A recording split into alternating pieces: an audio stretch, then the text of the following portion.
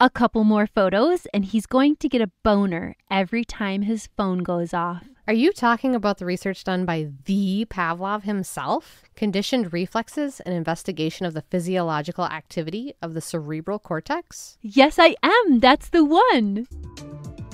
Using scientific research And our own personal stories. we are going to form A dating hypothesis. In conclusion, It's biology. it's presumptive. It's hypothetical. It's interpretive. Hey everyone, my name is Kayla. And this is Rachel with Dating Hypothesis. Thank you so much for joining us today. This episode is our guide to manipulating a partner into loving you. This is our guide to teach you how to get real love. Tricks to make people addicted to you. They're just habits loving people engage in. Either way, it's based on scientific research. Want love? Pavlov's bell. Conditioning someone. Train them to think, feel, and be what you want. Assuming you want a partner devoted to you in a solid, committed relationship, you can apply these techniques despite being toxic. They're the same techniques people with personality disorders use in the beginning, but can't keep them up long term because, because we have personality disorders and because we don't understand interpersonal healthy relationship dynamics. We do these techniques out of whack, on steroids, and to an extreme until it's labeled love bombing. Maybe these are tricks. Maybe they are normal, healthy habits regular people use in their daily life. Maybe it is manipulation. That all depends on you, your intent. What social skills do you currently possess? And how much effort do these techniques take? Given your upbringing, and if you had positive role models in your life, these techniques will either be really easy or impossible. The only way we can teach sleazy, swarmy people these tricks is if you are a sleazy, swarmy person. You have a choice. Use these techniques to be a selfish dick or to be a loving partner. Do you have zero intent of keeping up the positive interactions we're about to teach you? If you have a personality disorder and are just an asshole, a narcissist, have low self-esteem, or had zero positive role models growing up, these techniques are probably techniques you've used to your advantage. How are these same techniques used by healthy people? They use them for their partner's advantage, i.e. they give them freely, just to make the other person happy. And they continue to give freely over a very long period of time, like 20 years. It's up to you whether you turn these techniques into a lifelong positive streak or if you give up and choose to be self-absorbed. If you are a sleazebag douche fucker, healthy people will pick up on that the very second you slip up. If you're broken, a damaged person like me, and a narcissist uses these techniques on you, you're going to fall for these techniques and pine away for what you thought was real for years on end, never getting the clue when you know full well you were duped. If you are an abusive user hoping to gather new techniques for an easy lay, we don't have anything new for you here today. Just the same shit humans have been telling each other for thousands of years, which is why we suggest a lifelong shift in a positive direction with these techniques. It is not a diet to get you laid quickly. It is a life focus. Technique 1, take your time.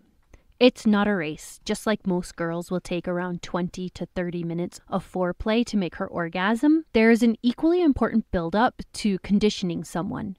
Read any published research on classical conditioning to understand the time commitment needed. They call it a timeline for a reason. It takes time, devotion, commitment, and energy. There are no fast passes to training a dog, mouse, or a partner. The 3 stages of classical conditioning are before acquisition, and after acquisition.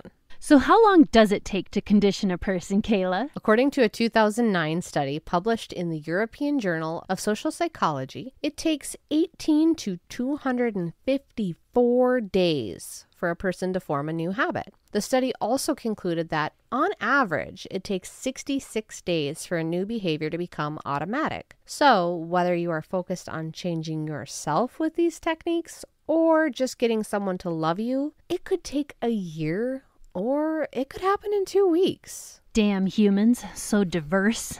Why practice the techniques in this episode? Practice develops habits, and when it is your habit to engage in behaviors that cause a person to really like you, then you can only benefit from your new habits. Eventually, you will need to learn how to connect emotionally with people and pursue them naturally. Or if you practice these techniques long enough until it becomes your inner nature, then maybe you learned how to connect emotionally without realizing it. Technique 2. Do something pleasant. Do it on a set schedule so they look forward to you. It needs to be done often enough that they equate it with you. Once a week is definitely not going to condition someone.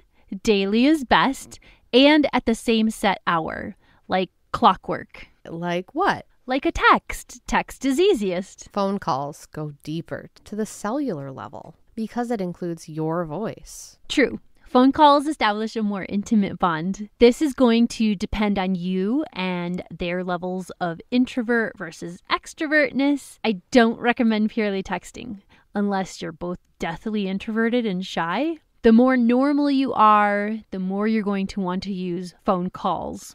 My husband calls me every day during the week around lunchtime. We chat about our day and what is happening tonight, plus we figure out what dinner will be. I don't necessarily look forward to it or think about it unless he doesn't call. Or if he calls later than usual, because then I get anxiety about if he's okay or if something happened to him at work. I think the phone call is important to our relationship because it keeps us connected and on the same page. We actually know what's going on in the other person's day that day. It's a slow start with a text a day, a phone call every few days, ramping up slowly over time as the relationship progresses normally. The more time that goes by, the more you contact them until you've established a good mix of 3 phone contacts per day. What is a good mix? A good morning text, either a text or short quick phone call on your lunch break, a good night text, or a longer phone call before bedtime. When my husband and I first got together, we started sending each other sweet little X's and O's throughout the day. And you know what? We still do. Knowing he thinks about me during the day actually makes me feel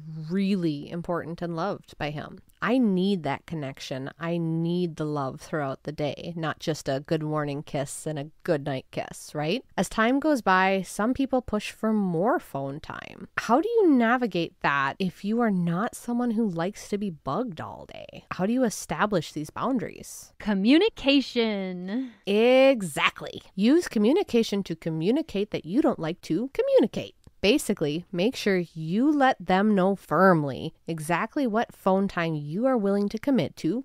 Don't make them beg for that. That doesn't condition anyone. That will piss her off and make her dry up. Eagerly give her the phone time that you both agreed to. The truth is, getting phone notifications give you a mini high that is similar to your brain on cocaine. Your brain releases dopamine and other feel-good chemicals, reinforcing the notification with a feeling of being loved by someone. Cell phone addiction, also known as nomophobia. Nomophobia. Is that like because nomophone, you missing out? Some of these terms are so ridiculous. Nomophobia is the fear of being without your phone. And as someone who loves her phone, that's me, this phobia is real. All of our app notifications keep us addicted to our phones. This bitch right here checks every goddamn notification and most of them are spam emails, god damn it. It's pretty easy to understand someone being even more dependent on their phone if they are equating it to their source of love. If they know you text every day at noon, then when noon rolls around, their body will panic if they can't find their phone. Cell phone use mirrors addictions. It's not formally recognized as a clinical diagnosis yet. In today's society, we cannot function without a phone. Everything we need is in our phone. Is that addiction or is it necessity? I mean, that depends. Can you function? Can you have your phone on you and still do your job, homework, interact with your children, spouse? Or are you glued to it because it is literally more interesting than living your own life? Are you slacking at work to be on your phone? Are your grades slipping? Is your future being tended to?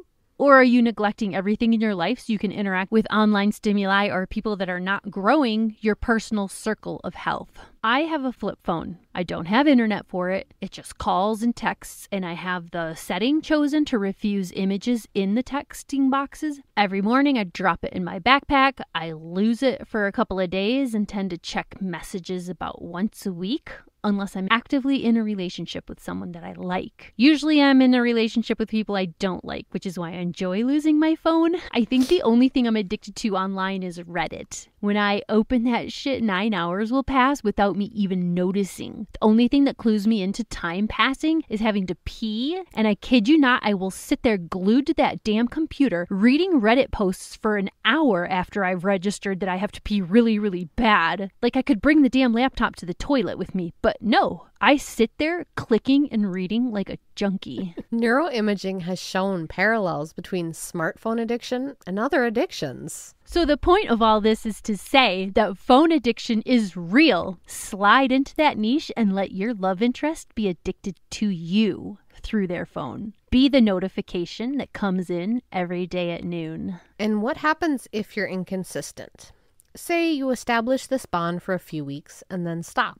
Let's look at a cow's udders as a metaphor. I can connect with this as a mom who nursed 2 babies. Let me tell you, missing a pumping session is the worst pain I've ever felt. Cow's milk comes in at 5 a.m. and 5 p.m. You've worked hard to make the udders ready at 5 a.m. and 5 p.m. Cows do really well with routine. Going too long between milkings should not happen. If a cow is neglected, her udders will get too full, causing bruising, infection, and if it continues to be ignored or neglected, could result in death of your relationship. There is a standard of care that is given to dairy cows. Do not neglect or ignore an established routine.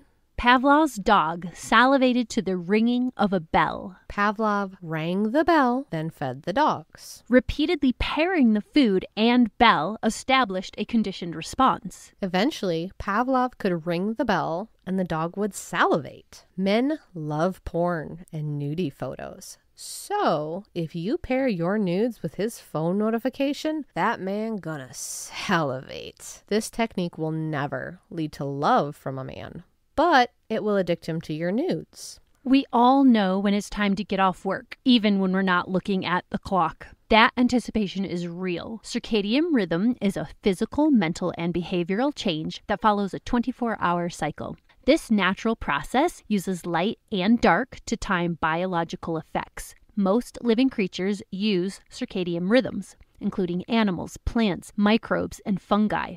We are no different. Time, set times, and being on time is something our body is attuned to. When I am at work, I can feel the day dragging on, and my body knows exactly when the day is almost over. The phone call from my hubby adds some relief. His voice is my favorite to hear over the phone. Chronobiology is the study of circadian rhythms. We all have this biological clock. Nearly every tissue and organ in your body uses it. Researchers have identified the gene behind our clock's molecular components. All of these little cellular clocks have a single master clock in your brain. Your brain coordinates all the little biological clocks, keeping them in sync. The part of your brain that does this is a little group of neurons called the suprachiasmatic nucleus. The suprachiasmatic nucleus gets its instructions from the eyes or from light detection.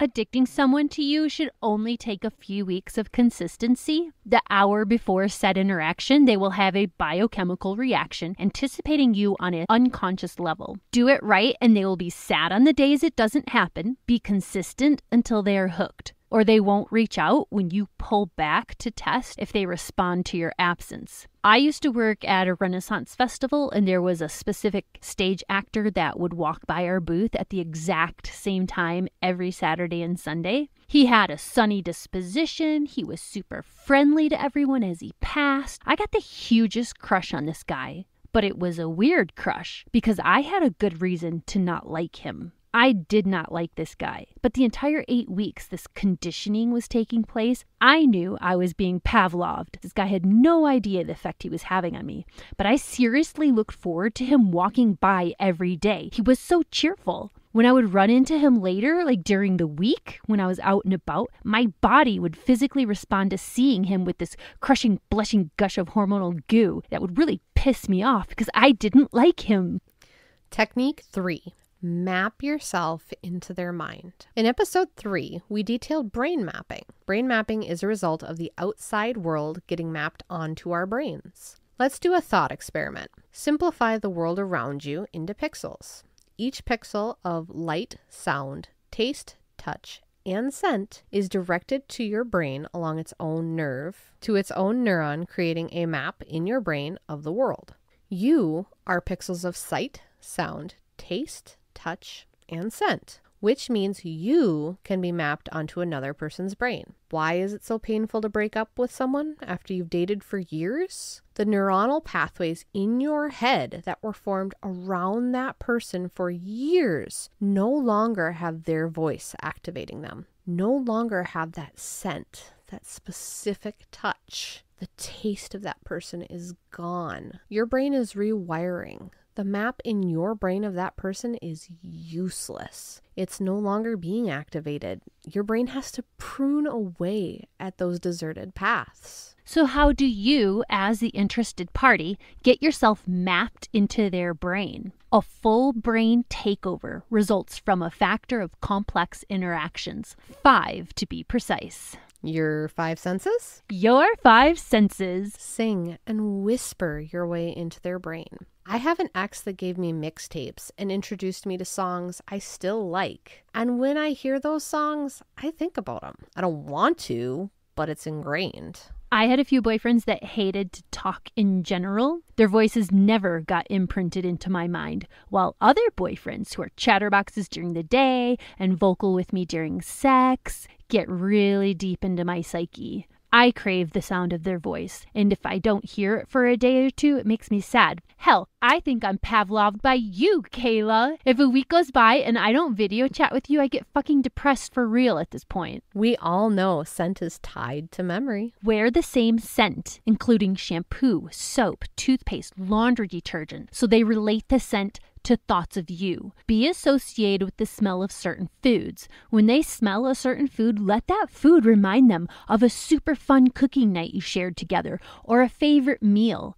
Fart, burp, and BO your way into their brain. The more shy a guy is with me, the more difficult it is to relax with him and be myself. Your comment about farting and burping is gross, but true. When you are fully integrated into someone's life, it's okay to have bodily functions. I can't imagine being in a relationship that is standoffish and people are afraid to take a shit in their own house for fear their spouse will smell it. My husband was making some nasty farts last night, good lord, but he ain't shy about it. The more you put yourself into someone's brain, the more okay everything you do is, including bodily functions. Is there a certain touch your hubby does, like hold a certain part or a certain way or specific cuddles? Like how does he hold you? How does he touch you? Because every guy I've been with has had particular ways of touching or holding me if we're comfortable with each other. Like they all have their own way of nestling in. One guy would rub my ear like a banky and smell my neck if we fell asleep. I still miss that. My hubby, he holds on to right where the top of my muffin top would be. Is that a good way to describe it, right? It's a perfect little handle for his hands when we fall asleep. He lands right there. And not gonna lie, it's super comforting until I'm getting super tired. And then I'm like, stop touching me. I need my own little bubble. But seriously, have a specific touch you give that maps you onto their brain. You don't have to agonize over finding the perfect touch to use. Just find what feels really good between the two of you and own it. Make it your thing. The more you touch them, the larger space you take up in their sensory cortex, an area of the brain that processes information about touch and other senses. Every spot on their body has a location in their brain. Make a point of touching every inch of their body to touch every inch of their brain. And I'm not talking just dry touch, not just the boring touch. Kiss, lick, slurp, slobber, nibble, bite, scratch, pinch, pet, pull, push, prod, drum beat, tippity tap, tap, tap. What can I say except you're welcome your way onto their brain? Build memories of taste. One of my husbands loved taking me out to sushi. One day we were talking about the best sushi restaurants, the freshest fish, and how good it tastes. He admitted one of the reasons he specifically likes salmon was it reminded him of eating out a girl. But the salmon had to be fresh for the texture to be right. To this day, when I get the perfect sushi, I think of him every time. Put taste in their brain and associate it with your face, your voice, your touch. Mix and match all of these senses to burrow deep into their survival neurons. Sight takes up a large portion of our brains. You can be seen in real life, live in person. You can send them photographs on their phones. You can print a photo of the two of you and put it in their house on the wall, mirror, or bedstand. Do video calls with them instead of always texting. Give them your shirt or hoodie. Why? It's a visual, scent, and touch mixture that us girls just die for. It's the same thing as wrapping them up in a warm hug all day that smells just like you. I was rummaging through a bunch of old boxes in my basement, and I came across an old sweatshirt of my ex's. It flooded me with memories. Some good, some bad, but it was pretty strong. Pulling that out of the box after all these years. Is the person you're wooing demapping someone else? This is why healthy people take time after a breakup. Are they demapping their ex? That takes time. It takes time to map someone in and out of your brain. Does the person you are wooing have a current map of someone else or many somebody else's? Is their brain full of maps of other people's scent, taste, touch, or sounds? If you are mapping yourself onto 5 neurons in their brain, that is 5 paths. If you and 3 other people are all mapping onto those 5 or creating 20 new pathways in a brain, that gets a bit jumbled and busy. And if you don't stick around long enough to map anything, that might explain your feelings of detachment. It all depends on your level of comfort of having someone else take over your mind. Maybe you feel like a parasite is taking over your thoughts if you get too close to someone. Maybe you're like me and feel alone in an echo chamber of hell if no one's mapped into your brain. A person's chemical mixture might be balanced or imbalanced, like their brain chemistry. So many glands in our body make hormones. If any of these are off, like the pituitary, thyroid, adrenal, pineal, ovaries, or testes, we are no longer a dignified human being. We're just a hormonal mess. Genetics, your upbringing, and relationships in your life being role modeled all factor into how you will behave towards someone. Despite all of that, you can control your own behavior. You can tailor your actions to get what you want. Abuse survivors are predisposed to abuse, so tricking them into loving you is much easier than tricking healthy people. That will also make you a predator. But either way, humans like attention. They want love, and we are social creatures. All humans want genuine love. No one wants to be tricked or manipulated. Unless you keep the ruse up for life, because at that point, what is the difference? Let's take a quick commercial break, and we'll be right back. And we're back.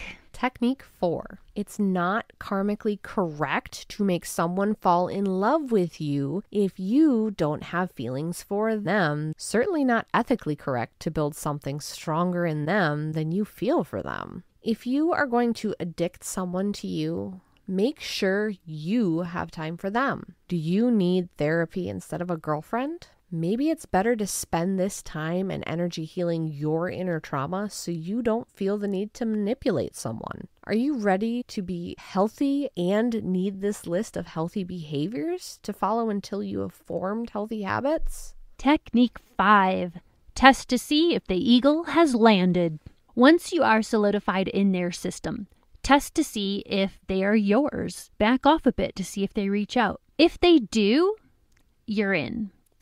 Don't back off regularly, too often, or suddenly. This is just a test to see how they respond to the lack of you. It's not abandon ship and traumatize them with lifelong abandonment issues. Behaving like a jerk builds resentment. Some people intuitively know to do the tests. Every time a friend of mine would date a new girl, he would back off a month into it just to check and see if it's worth a new relationship. Well, my female best friend never checked. She was always right there, never backed away. A year will go by and she will realize the guy never initiates anything, ever. She could have checked on that in the beginning instead of wasting an entire year with him. After you have established yourself in their brain, switch to intermittent. It's okay to slow it down, ease off a little. No one can keep up the wooing behavior forever. It's called the honeymoon phase for a reason.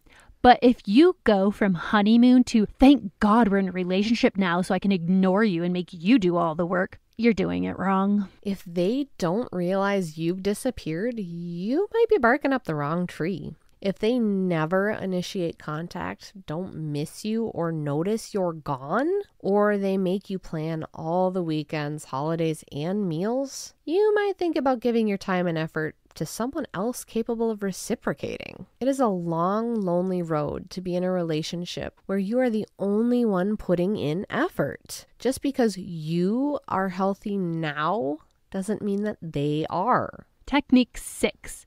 You figured out what they need. Now stick to it. Are they a hermit? Are they a socialite? Let them know how often you need them. Your needs need to be met. Tell them what you need. If your needs are too much, make sure you don't smother them. Compromise. If you still need more, is it because of your personality or because of their personality? Are you in love with the right person? It's okay to date people until you realize they're a bad fit and then dump them. It's called dating. It's the very definition of dating. If they're not the right fit, dump them. Do you just need to make a friend who's available to take on your extra burdensome needs? Don't forget to balance. Just because they love you or you love them doesn't mean they have to fulfill every need you have. There are a lot of people in the world.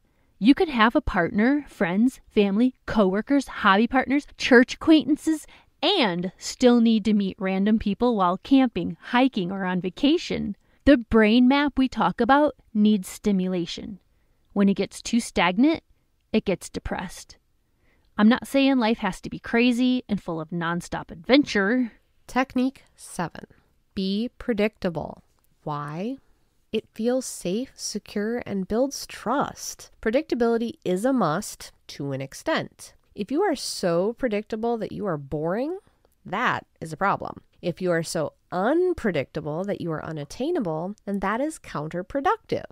The cheaters that get away with it for 20 years and their spouses have no clue are skilled enough to maintain a schedule that their wives trust. If you are going to have a life away from your partner, you need to establish it right away and stay consistent. Before you go into a relationship, you need to understand that as more time goes by, you will be required to put in more time. So plan that from day one. Be aware of the incremental growth pattern of healthy relationships, so you are not surprised or put out by her needing more time. There is a natural progression to the thing we call relationship. That is normal and expected. Go into it knowing that and be prepared for it. One guy I dated had zero clue how relationships progressed naturally. We floundered around like a couple of fish out of water, and when I would bring up the next step, he looked at me like a deer in the headlights. A few weeks would go by, he would process that information, and then he would agree it was the next logical step. I got so sick and tired of teaching him about American human dating customs. I swear that man was a freaking alien. My most recent ex pretends he doesn't understand conventions surrounding dating. He waits for the girl to pick out an apartment for them, and he moves in with her. He refuses to talk about it, help look for the apartment, or even acknowledge that it's happening. He wants her to do all the work of pushing them forward so he can say it wasn't his idea in an argument and that she put herself in this predicament. If you're a player and you get into a relationship with a girl while you have a side hoe and things go sour with the side piece, don't start spending that time with your girl, because it's suspicious and strange that all of a sudden you have that time. And then when you find a new side hoe and you have to disappear again, making it 10 times more suspicious. If your side hoe is a seasonal sport like tennis or fishing, build that time away right away. Just never give her that time. It's non-negotiable year-round. No one likes a roller coaster, and girls will want to keep that time. If you give it to them even for half a year, you ain't getting that shit back. My hubby and I have hunting time built into our relationship. We've known this from the start. We both like to hunt, and we're both going to disappear a few weekends annually. And the other person is just going to have to plan to be there with the kids, the pets, and the house for a few days. Non-negotiable. Technique 8. Be available. Playing hard to get is a dick move. It feels arrogant and cold. Who wants to be in a relationship that is supposed to be supportive and loving with an aloof ass? If you are going to be in a relationship, devote a large chunk of your time to your partner, depending on their needs, of course. After you've established and carved out your time, then stick to it. Don't make them beg for your time and attention.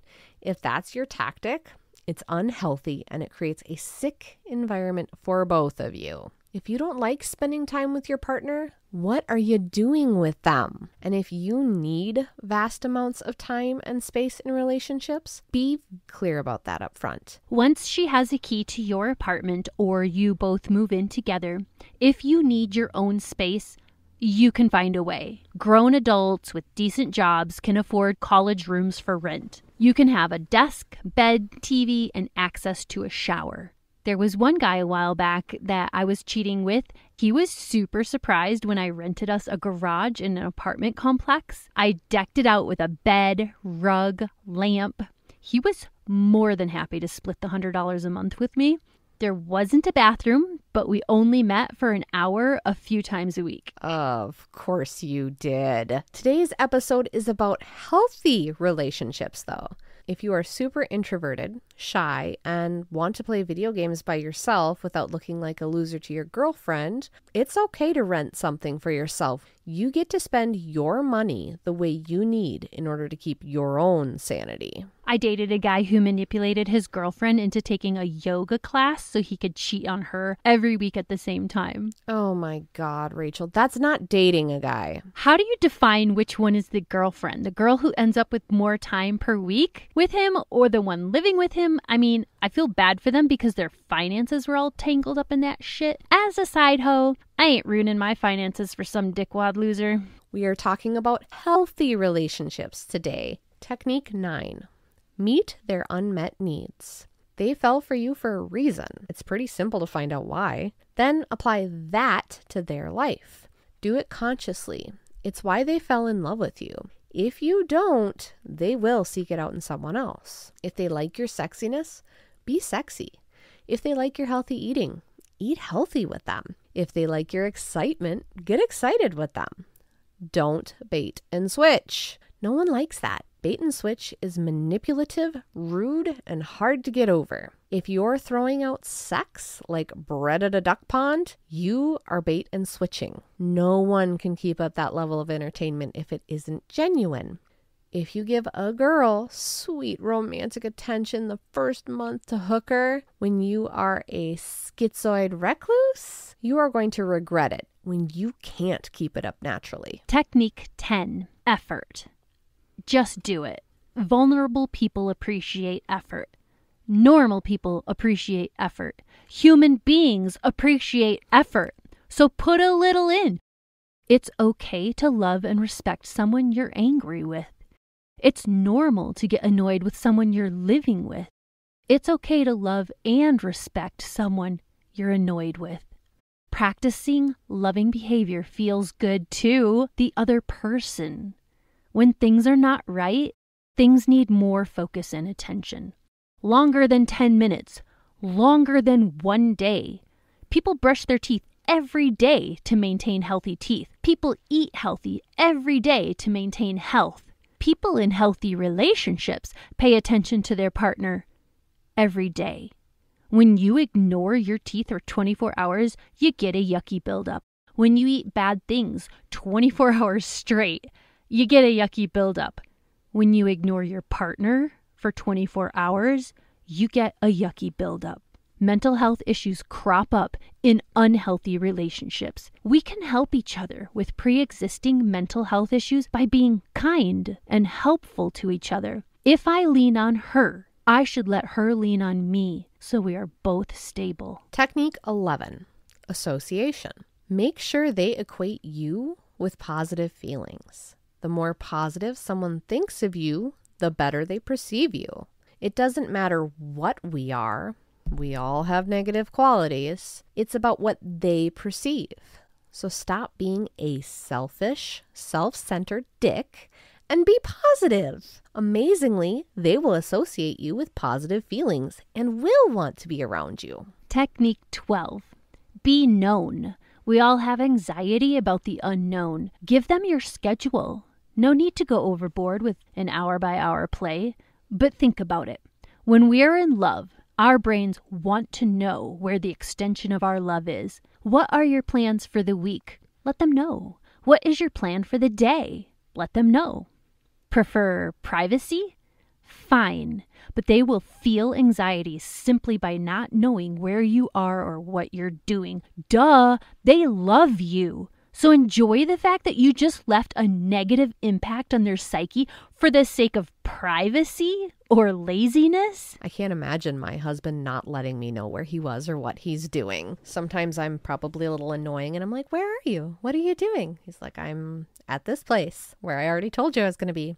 Yeah, my happiest relationships, I knew where the other person was. And the most paranoid ones, these people would not fucking tell me what they were doing that day or that week. Technique 13, favors. After things are established, it's time to ask for a favor. People like to help the ones they love. It makes them feel important. Let him or her do things for you. Don't be so strong you become an independent, feminist, macho asshole. How are they supposed to feel needed if you don't ever need them? We only do favors for people we like. Experiments have been done with a goal in mind to get a prospective customer to do a salesperson a small unrelated favor. For example, if the salesperson asks a customer to hold his or her coffee cup for a brief moment, research shows we like people more after having done them a small favor. And most importantly, if they're not willing to do you a favor, they're not that into you. You basically mean nothing to them. If you do all these techniques on a surface level, that ain't love. You gotta go deep. Genuine rapport is hard to fake with women because women are better at noticing if you're not paying attention. Men are either less skilled at this or think it's normal to not connect when interacting, or it's true that they're not that into you and fake most interactions with women to get laid. If you're thinking about something other than what she's doing or saying, she's gonna notice. If you're going for genuine, you kinda have to put both feet in. Let's get sidetracked for a moment and talk about chemicals. What chemicals are you needing to elicit from your target? What is the best way to achieve the chemicals needed to support adoration, commitment, and long-term love? Phenylethylamine. It is released when you gaze lovingly into someone's eyes. Phenylethylamine increases a chemical in the brain called serotonin. But don't run out looking to purchase phenylethylamine. Taking phenylethylamine might increase serotonin too much, especially if you are taking medication that are adjusting your levels of serotonin. This could cause side effects like headaches, heart problems, shivering, confusion, and anxiety. Since it is created naturally, we recommend gazing lovingly into someone's eyes. Like me, you can gaze lovingly into my eyes. I love that shit. Studies have been done on couples who feel passion for each other. High levels of phenylethylamine were found in both partners. Teresa Crenshaw calls phenylethylamine the love molecule. Crenshaw says phenylethylamine is the chemical reaction behind love at first sight. She wrote the book The Alchemy of Love and Lust, How Our Sex Hormones Influence Our Relationships. She doesn't know how sight can cause this response or how it is processed through the body or brain, but she knows experiments involving couples gazing lovingly into each other's eyes causes a circulatory surge of phenylethylamine. Pair that with intimate questions while you get to know each other, and bam, love done happen. Testosterone and estrogen are the stuff behind lust. Raw dog lust. If you keep sexual interactions abrupt, brief, or selfish, then you are missing out on cocktails nature has set aside for deeper and more meaningful interactions. The mixture of dopamine, norepinephrine, and serotonin create attraction, which is a different feeling of need than horny. If you are lucky enough to experience the mixture of oxytocin and vasopressin, then you know what attachment feels like. Vasopressin is associated with physical and emotional vigilance and behaviors needed for guarding a partner or territory. This attachment comes with long-term love. If you've been in a relationship for 4 or more years, then you've experienced dopamine levels dropping off and attraction levels going down. This is a crossroads of sorts. Either you break up, limp along miserable, or that dopamine gets replaced by 2 hormones, oxytocin and vasopressin. These create the desire to bond with your partner and nurture them long term. How can we make sure these chemicals are flowing? Not only do you need a healthy relationship, it helps if your physical body is healthy, and it helps if your mental state is healthy. What are some things we can do to help all of this along?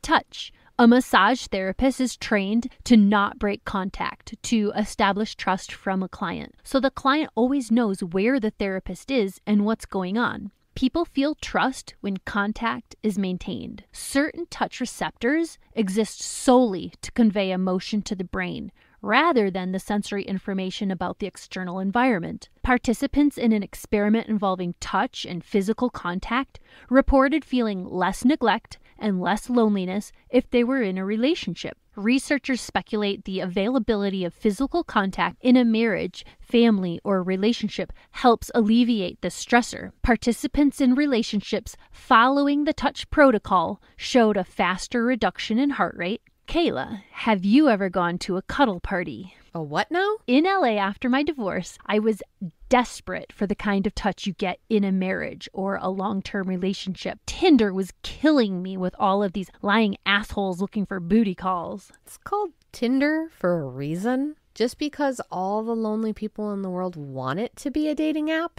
doesn't make it a dating app. Really? Because I'm pretty sure that's exactly what happened to Tinder. All the lonely people flooded onto Tinder, changing the basis of what is actually available there now. So, a cuddle party. I would go to these gatherings. There would be 20 to 50 people. Somebody would host it at their house, and we would line the floor with pillows and blankets. It was a giant ass cuddle party. Everyone snuggled up tight and had soft, quiet conversations. I would fall asleep like lots of people would fall asleep. Are you telling me men would not get a boner in the middle of all that? No, they did, but there was a debriefing before the start of each party explaining the safe zone that we were creating, and that included knowing that men get boners and can't help it. So men were told, just like don't rub on people, and women were told this was a respectful space. If you didn't want to get a boner pressing up against you, then you cuddled with women, or you were the big spoon. It was actually very pleasant, and it was a safe atmosphere. That does sound nice, actually. Points out how women set the mood for appropriate touch levels. In all interactions involving sexual attraction, it is important to be sensitive to the subtle signs a woman is giving you. If she says, you just went a little too far, it's important to back off to her level. Assess if there is a genuine attraction. If there is, then it's okay and encouraged to escalate touch later. All she is saying in the moment is not yet. If you're ignoring any of these steps, a girl doesn't trust you. You haven't built enough comfort, intimacy, or gotten to know her very well. If you're having sex with her, it's not likely she's going to orgasm. If she is, you found someone able to get off with minimal connection, and hey, that's a good thing for you. That's up to the two of you, but be aware, there is a very high percentage of women out there who fake orgasms just like you fake romance. What if all these steps and techniques sound like too much to remember? Set an alarm, or Jesus Christ, use the million apps that auto-send. We're talking about simple things that help a person feel seen and desired, so they feel like this is real and not fake, wishy-washy, random, and only when you're horny. If you are not a touchy person, but you know she likes to be hugged, then set your alarm to hug her. Set it to remind yourself to kiss her forehead. Once each day, pause and look into her eyes. Tell her how pretty she is. Do it every day. What's it going to hurt you? How much time do these things take? A total of 8 seconds each? I mean, Jesus, just do it. Don't be a dick. Tell them what you need. We all get tired, confused, misread things, misinterpret stuff, and we all forget what we were told to do. So be open to repeating yourself. Don't make them read your mind. It's not fun. People's relationships are rife with problems stemming from conditioning mistakes. These are the 3 biggest. Punishing someone for no or unknown reasons. Don't punish your love interest for no reason. Don't get moody, pissy, or distant because he didn't read your mind. Another one is rewarding bad behaviors. Do not encourage bad behavior. If he isn't freely giving you the steps above and you rush to make him happy, then you just taught him to treat you like shit. If he isn't treating you right, do not be nice to him to prove you deserve love. He is an asshole. Go find a nice person to give your love to. Another one is withholding rewards. Do not withhold rewards. Reward the behaviors you want repeated when you feel gratitude. Tell them you feel gratitude. Open your mouth, speak so they can hear you, absorb and reflect back gratefulness. If you enjoy the good morning texts that she's sending you each morning, but then you take 7 hours to respond, you are actively discouraging her to text you good morning at all. Remember, have respect, listen, appreciate, approve, excite, nurture, admire, trust, coexist responsibly. Emphasize what you want. Emphasize what you can do. Men want to feel competent, loved, needed, and respected. And women want to feel nurtured, treasured, heard, and reassured. Men can feel lonely, hurt, scared, angry, worried, disappointed, let down, sad, attacked, misunderstood, used, ashamed, dumb, trapped, guilty, frustrated, incompetent, confused, or jealous. Women can feel abandoned, taken advantage of, obsessive. They feel a need to nag. They feel unheard, ignored, like a cum-hole dumpster box instead of a supported, loved human being. We are going to take a commercial break. We'll be right back. And we're back. Dopamine, testosterone, oxytocin, norepinephrine, and phenylethylamine all work together to create a biochemical feedback loop of love. In women, sexual pleasure and romantic attachment release the entire bundle of chemicals, but not so in men. That is why they can have sex and not care. To get a man to feel anything, it requires prolonged eye contact. To get all 5 chemicals flowing in a man, you must take the full approach outlined above. Women are easy. A little love, a little touch, a little care, done. Men are more difficult. Beware you don't rely on a chemical release. Love is a function of personal history, preferences, and current behavior. Figure out what makes her feel loved. Write it down if you have to, and set alarms to deliver if you have to. The effort you put in today is the same effort she wants tomorrow and next year. It's not that difficult to look genuinely happy to see someone once each day. And what is the end result you're seeking? Will the reaction you're giving right now give you that end result? Relationships are not tit-for-tat situations. But how do you know you are not taking advantage of someone if you never bother looking at your own behavior? Add it up. Check to see. Every breath she takes for you, are you reciprocating? If not, I suggest you step up your game. They call it 50-50 for a reason. If you're a clueless John boy, then sit down with her and ask her for a list of everything she does for you and what she contributes to the relationship. If you need to, ask her for a list of things you could contribute. She might have some great ideas, things she's hoping you will fulfill. If you're a forgetful person, you can have an account pre-set up at a floral shop to deliver flowers on all the days. Mother's Day, birthdays, Valentine's Day. Think before you react. The other person is a human being with their own inherent worth and dignity. When they disappoint you, make reasonable and positive excuses for the behavior. Don't attack them just because your feelings got hurt. They cannot read your mind, and they had a shitty day. So be supportive or quit pretending you want real love.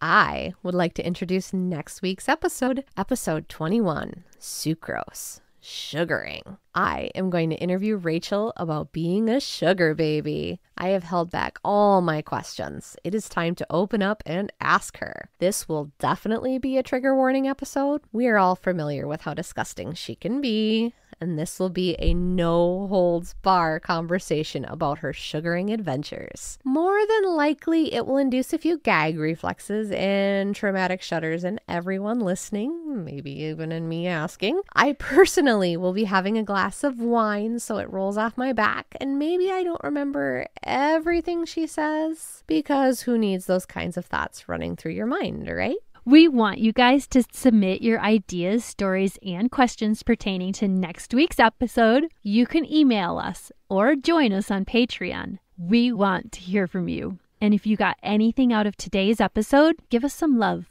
Subscribe and rate us. Thank you so much, everyone, for listening. We love you! See you next week on Dating Hypothesis.